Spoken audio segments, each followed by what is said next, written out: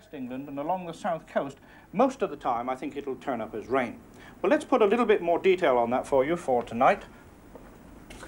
If you're like me and you don't know an isobar from a cold front, then these old-style weather charts probably won't mean very much to you. It's only when expert weathermen like Bill Giles and his colleagues stick on familiar symbols like these that I have any idea of what's going on. A chart like this uses about 80 metres of black rubber magnetic tape and takes the weatherman about 45 minutes to prepare.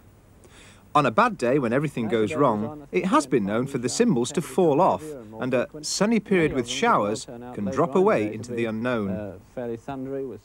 Weathermen Bill Giles and Michael Fish have been forecasting the weather using the old system for 10 years. Nice to see you. You'd be glad to know you're not chasing balloons today. Oh, that's a good thing. Yeah, it'll be no good today. Now, can you tell me about these new changes then in the weather? Yes, what we're doing, in fact, is changing over to an electronic system. Mike, in fact, at the moment, is looking at the Atlantic chart, but you notice that there are no fronts on there. So what he's doing now is putting on the lows and the fronts electronically.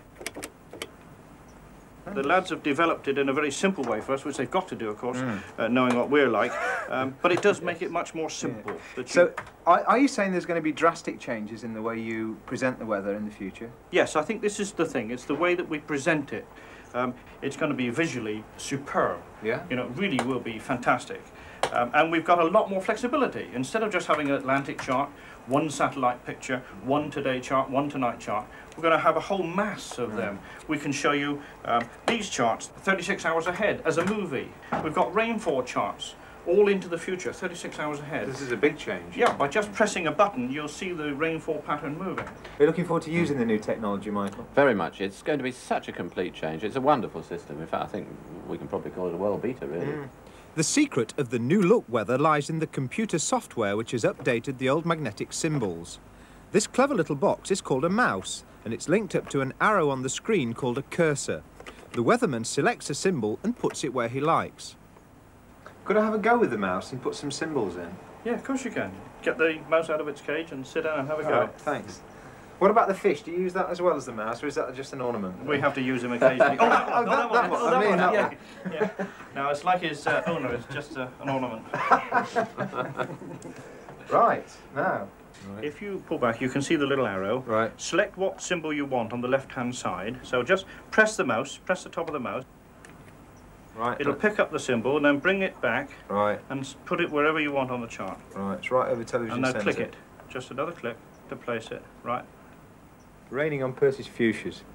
What's that one? Is that a moon? Is that the moon? Well, no, that's a temperature one. But we don't really want to try one of them at the moment. Sun, I'll put the sun. All right, have a sun.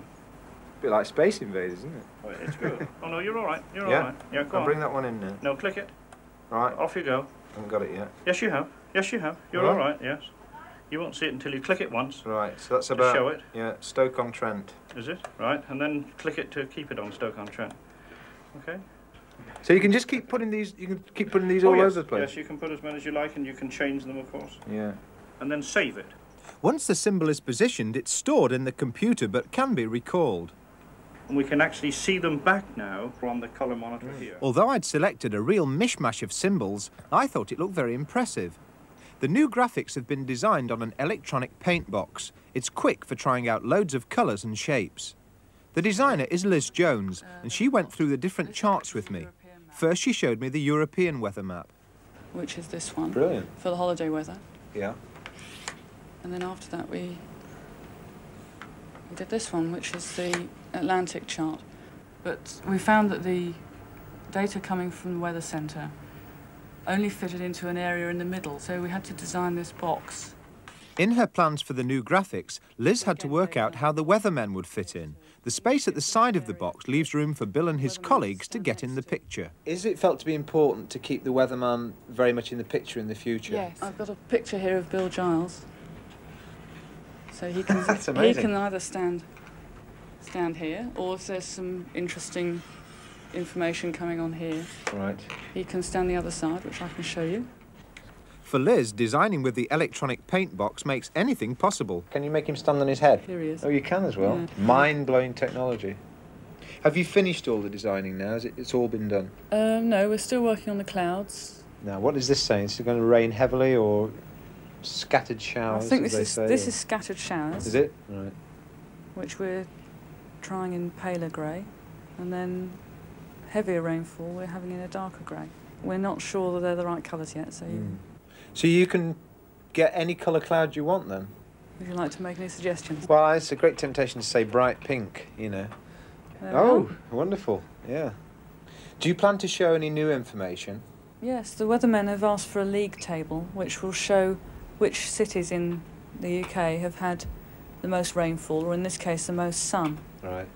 And the numbers are hours of sunshine, but they're not actually accurate at the moment. No, I was going to say that's pretty good, 35. Yes. Yeah.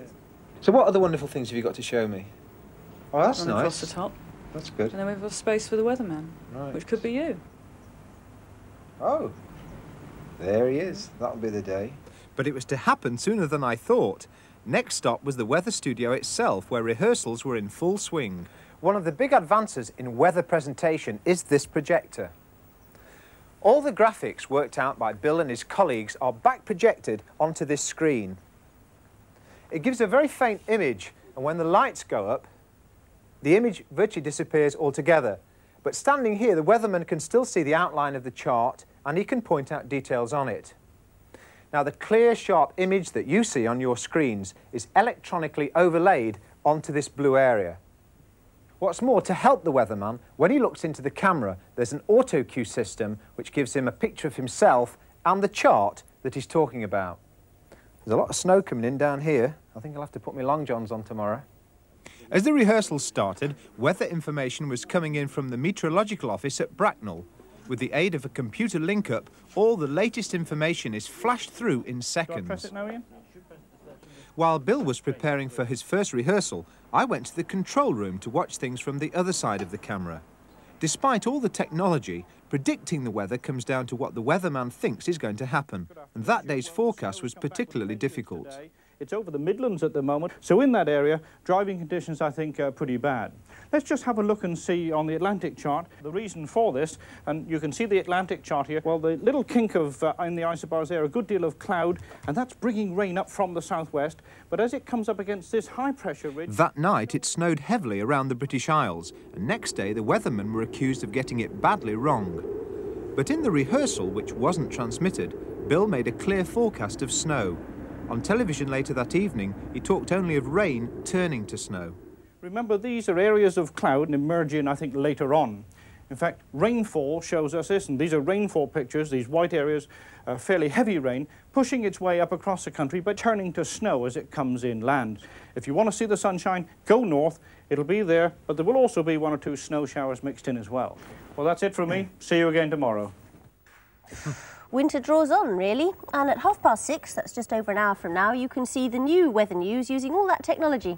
There's no doubt the new system is a huge improvement, so good luck to Bill, Michael and Ian.